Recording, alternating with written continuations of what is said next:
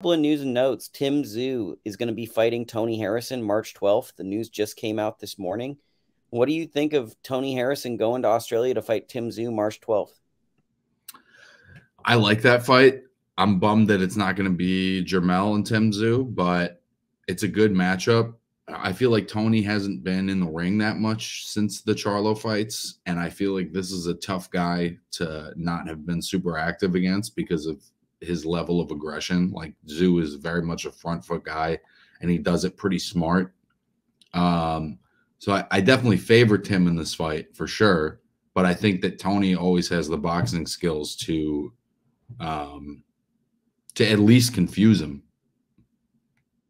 I think my concern for Tony in this is his main problem in fights is focus. Like he'll lose focus in fights. I always say this, like he's like the guy jumping rope and then he'll catch his foot on like the 15th minute of a 16-minute round. Like he'll lose, and Tim Tszyu is not the guy that you can lose focus with. Yeah. And on top of that focus issue I've seen throughout his career, it appears he's more actively involved in Alicia Baumgartner's career.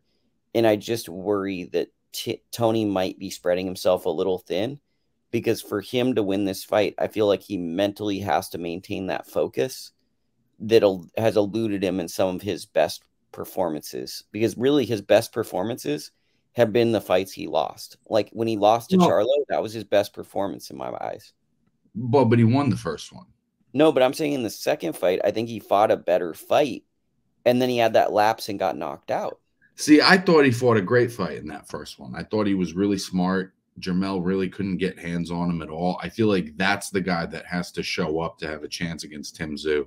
But he's going to have to be a little bit more active because I think Tim's nature is less calculated than Jermell's. But I think that I thought he won the first one against Jermell kind of clearly. I'm not saying it wasn't close, but I thought he clearly won it. That's the guy that can give Tim Tszyu problems. If it's not that guy, he's going to get beat up at some point. So then my question to you is, do we ever see Tim Tszyu Charlo at 154? Because with the announcement of this fight, it makes me wonder, what does that mean for a future Charlo fight? Right. And this is one of the bigger fights in the whole division. So what does that mean for what?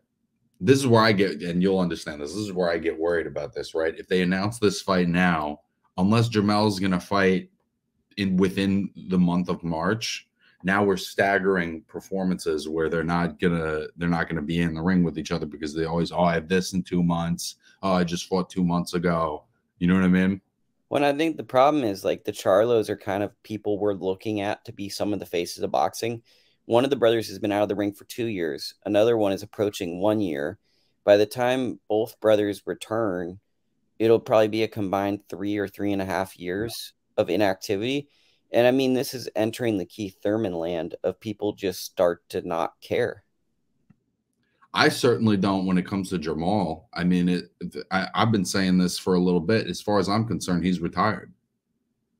Because not only is he inactive for this stretch of time, we don't have a reason. At least when Keith fought, he was in a car accident, he got hurt. There was, at least at the beginning, there was reasons for him to be inactive.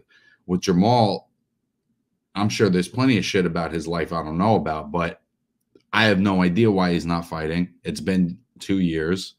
And as far as I'm concerned, if I don't see you for 2 years and there's no reason, you're retired. Jesus M said Tim wanted to be active and not wait. I respect that, but I also feel like when guys don't want to wait, they also know something, that the guy that they wanted to fight isn't coming back for a while. Well, he broke his hand. You know, that's a tough injury to come back from.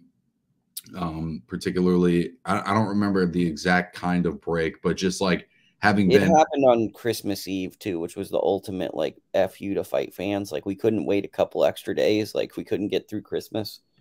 Yeah. I mean, just having been like a trainer and a gym rat kind of guy, and I've had hand problems and wrist problems,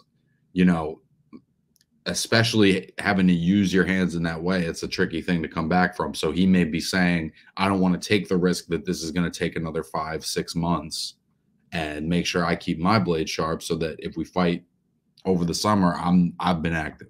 My gut feeling is when Charlo comes back, he's at 160. You think he's done at 154? I think that with the injury, I think he might also gain a little bit of weight because injuries can do that. And I think he might not be keen on coming back. And I think with Errol Spence moving to 154, I think Spence is going to want to fight for a vacant title. So I think the way things shake out is we might have seen, I'm not knowing it, but I'm saying I could see a world where Jermell Charlo is at 160. That's Carlos Adami's land where he can jump right into that big fight. We got Errol versus Thurman. That's for a fight. And then if Jermall Charlo ever comes back, which we don't even know if he'll come back, he would hypothetically come back at 168. But we've always heard about they're going to be in different divisions. I have a feeling that basically this fight being announced basically signals the end of the Jermell Charlo at 154 era. It wouldn't blow my mind. I mean, there are still attractive fights for him to make at 154, but it's a lot of time off.